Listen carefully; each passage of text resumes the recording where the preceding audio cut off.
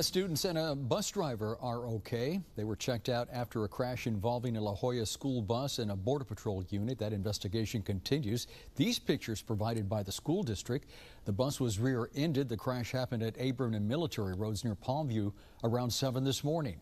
La Joya ISD Police Chief Raul Gonzalez says a bus driver was stopping. The emergency lights were on when the bus was hit.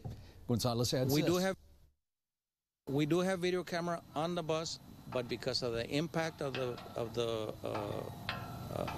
the accident, there was a shortage and we lost the video surveillance.